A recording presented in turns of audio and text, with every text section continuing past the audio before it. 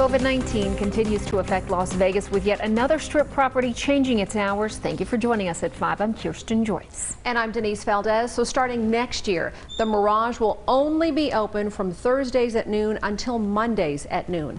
Orko Manna joining us now live from the Mirage to explain why and also how tourists are reacting to the news. Orko?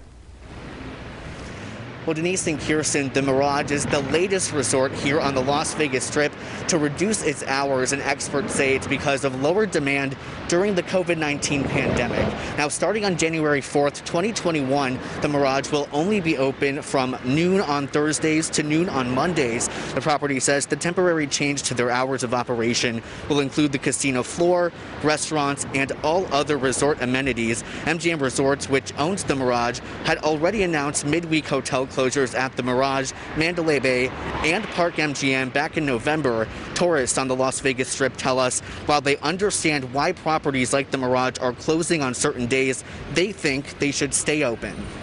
I think that's only going to drive business away. I mean, people want to be here now more than ever because, I mean, this is one of the only places you can enjoy now. It may be wrong that we came, but I mean, we're actually taking precautions. We're taking care of ourselves.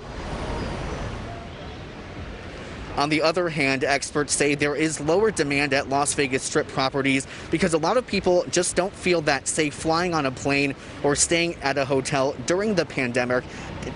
Now, experts add that it's also hard to predict when people will feel more comfortable or when conventions could come back, so it's unclear when exactly these temporary closures will be lifted. There is some good news, though. We can expect some changes maybe sooner rather than later because the vaccine has started to be administered.